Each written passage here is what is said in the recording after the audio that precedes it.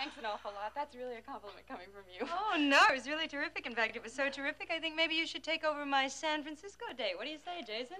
Oh, yeah, I say sure. Why not? Mm-hmm. You're really not excited about singing out there?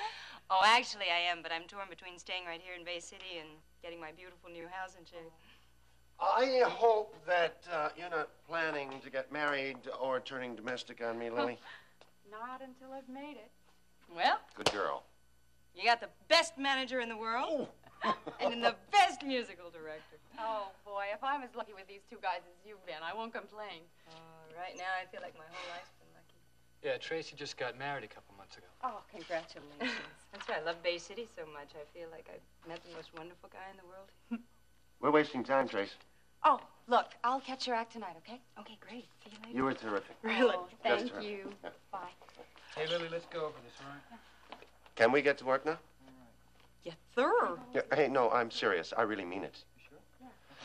You can forget about the beautiful house, about the wonderful husband, okay? Because right now, I just want you to think about the sounds you're going to make for Dooley and me and all those wonderful people out there who are paying good money to hear you and see you. When you're here, when you're at work, you're Tracy Merrill. And you're mine. Then let's get to work.